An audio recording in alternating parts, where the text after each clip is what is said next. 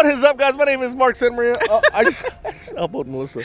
Welcome back to the vlog, on the MSM on the road vlog. We are here in San Luis Pass, next to Galveston, Texas, at the San Luis Pass County RV Park, right? Yes.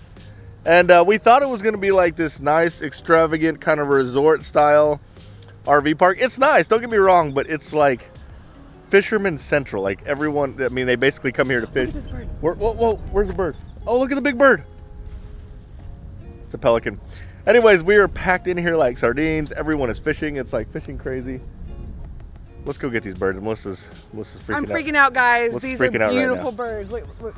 All right, I know these are just pelicans, guys, but you got to understand, we don't see these in my parts in Dallas, Texas. There they are. They're huge. Look at these guys. Oh man, we're gonna see how close we can get without getting attacked. Oh, they're going. Oh, he did a little mini hop. Another mini hop. Another mini hop. Oh man, these are awesome. So if you're wondering how we made it out here, my mom and dad actually planned this out a while back. They wanted us to come out here. I had no idea about it. My dad's a big fisherman. We did fish last night, and I like fishing also, but I fished so much growing up that it's not as intriguing to me now. But I did catch a really, really nice flounder last night. We had a lot of good fishing last night. We fished till like 2 in the morning, so it was a lot of good time. But anyways, we are heading out to Lake Jackson's Farmers Market. We're going out to the farmer's market. I think it's cool to go out to the farmer's market because it gives you kind of a taste of like the local scene. So we're gonna take you out there and show you all around.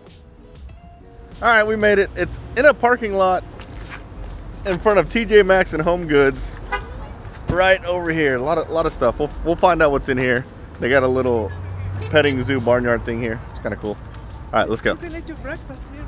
All right, so I would say this isn't really as much a farmer's market as it is like a flea market. Like there's a whole bunch of people selling their goods, not necessarily food or anything. I mean, it's nice, don't get me wrong, but poppets, flags, more poppets. Oh well, we'll have fun.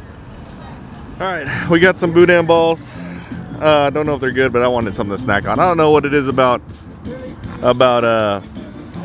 farmers market and flea markets that make me want to eat the whole time, but yeah, it is what it is.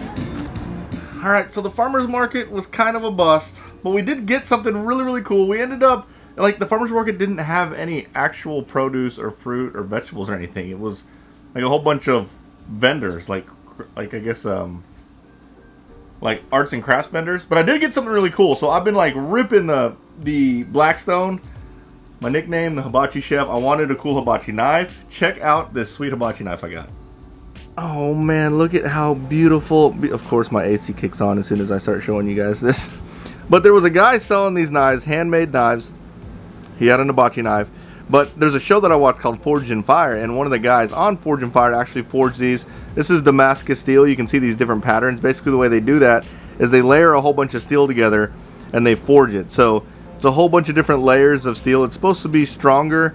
Disadvantages it rust, but I wanted it because I always thought it was cool. I ended up getting my son this beautiful folder. It's also Damascus steel here. And on the back you can see that they etched it, which is really, really clean. Like really, really nice. It's definitely different. Just the different etchings of the back and then the handmade handles. I thought they were really cool. I thought it was kind of a coincidence that when we were going to the farmer's market, I wanted a hibachi knife. There was no actual food there, but there was a hibachi knife place, or a place that was selling knives, and I got these sweet knives. So it was somewhat of a score, but didn't really get local fruit stuff.